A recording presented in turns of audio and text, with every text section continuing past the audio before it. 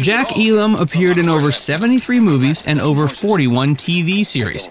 Even if you don't know his name, you'd recognize his face. He had a lopsided left eye that seemed to move on its own. It would go one way while his right eye would go another. When accounting didn't work, he tried Hollywood. His physical features and natural talent made him perfect as a Western villain.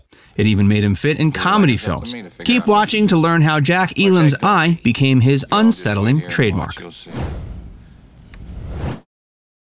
Early life. William Scott Jack Elam was born November 13, 1920. The family lived in Miami, Arizona, while his father worked odd jobs to support them. In 1924, they moved to Globe. His mother Alice died at age 30 from general paralysis when he was only 3 years old. Jack and his sister Alice moved around to different families for a while. He remembers having to work to make extra money by gleaning cotton on nearby farms when he was only 6. Their father got remarried in April of 1928, working at a loan company, while his stepmother was a school teacher. When he was 9, he went to help his father, who, ironically enough, also had eye problems that made it difficult to fill out forms at night. This helped him gain early experience with business and accounting. I'd rather talk to her. Eye injury. Jack injured his left eye in a fight during a Boy Scout meeting in 1931. The other boy threw a pencil at him and it hit him directly in the eye. Doctors had to remove the lens, leaving him permanently blind. The damage also caused the eye to drift within the socket. He said that it did whatever it wanted and he couldn't control it. That created his signature cockeyed look. Changing it was possible but dangerous. He said in an interview with the Boston Globe in 1974 that he could have operated on it but didn't feel it was necessary because it was only a minor inconvenience. He also remembered a time when making Rawhide in 1951 when he mentioned getting surgery to Darryl Zanuck, head of 20th Century Fox. His boss told him never to fix it because it was part of his mystique. That proved to be some of the best career advice he ever got. Life before acting. Elam graduated from Phoenix Union High School and majored in business studies at Modesto and Santa Monica Junior Colleges in California. He worked a variety of odd jobs in his early years. In 1936, he allegedly lied about his age to work as an accountant for the Standard Oil Company. He was also an auditor for Samuel Goldwyn's studio and an office controller for Hopalong Cassidy Productions. Jack served 2 years in the Navy during World War II.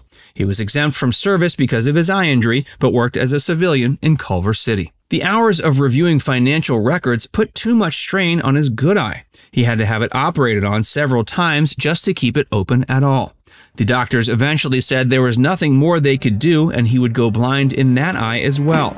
He quit the business field in 1947 to save his vision.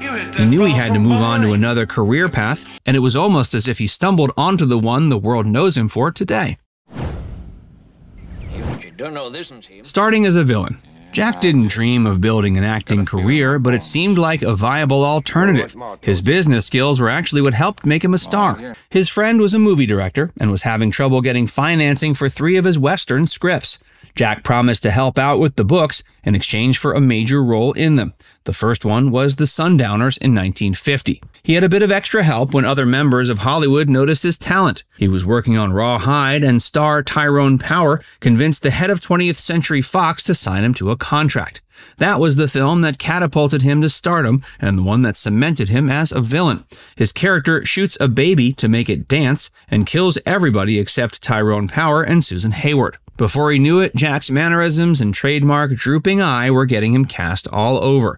Doug Martin once wrote that, quote, his eyes conveyed villainy as surely as Durante's nose suggested humor. Jack even admitted that women have smacked him with their purses over what they'd seen him do on screen. He guest starred in the most popular westerns of the 50s and 60s, including The Lone Ranger, Gunsmoke, and over 20 episodes of Bonanza. He even appeared in an episode of the hit sci-fi show The Twilight Zone in 1961 called Will the Real Martian Please Stand Up? He also appeared in Death Valley Days that year and in the episode Clootie Hutter on the show Lawman in 1962.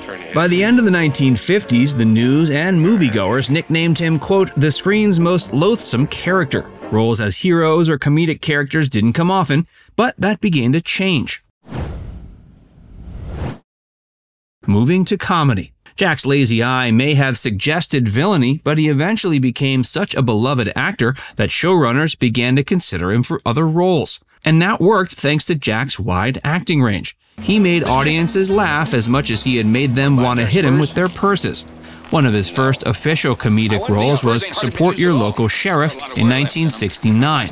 The follow-up, Support Your Local Gunfighter, ended up being one of his favorite projects. He began to switch from being cast as the villain to gaining comedic roles after that. Burt Kennedy directed him in 15 films and TV shows and saw his comedic potential. He appeared on TV shows like Rio Lobo and the short-run show The Texas Wheelers.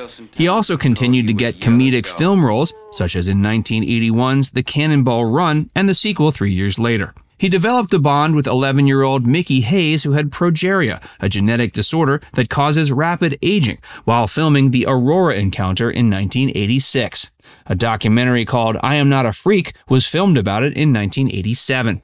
He said himself, quote, "I've met a lot of people, but I've never met anybody that got to me like Mickey." His final appearance was in 1995 in Bonanza Under Fire. By that time, he'd reached 119 films and 260 TV appearances. Love of gambling. Jack Elam isn't only associated with villains or comedians. He's also been a key part of hundreds of westerns. He's a classic cowboy, and what does a cowboy love more than a game of cards?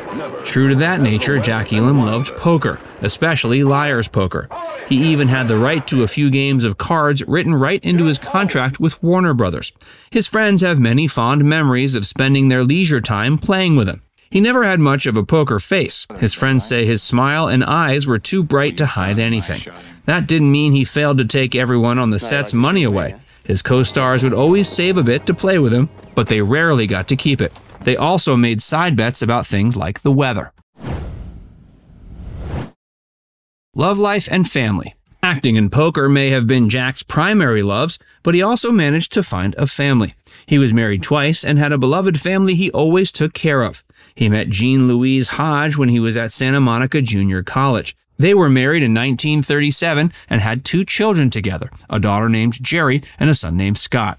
They stayed together until she died of colon cancer on January 24, 1961. He married Margaret Jennison in 1961, and they had a daughter named Jacqueline. They stayed together for 42 years until his death. Losing the cockeyed cowboy. Jack Elam died of congestive heart failure at age 82 in 2003. He survived by his wife Jenny and his children. He once allegedly said that all he wanted on his tombstone was, quote, "I drank scotch and played poker." He was inducted into the Hall of Great Western Performers in Oklahoma City, Oklahoma in 1994. His close friend, Will Hutchins, considered him more like family and said his acting was full of humanity. His friend Al Hassan called him cantankerous in a great way and said he lived one of the best lives I've ever seen.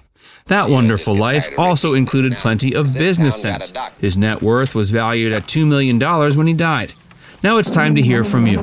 Do you remember Jack Elam? What's your favorite role of his? Let us know in the comments section below.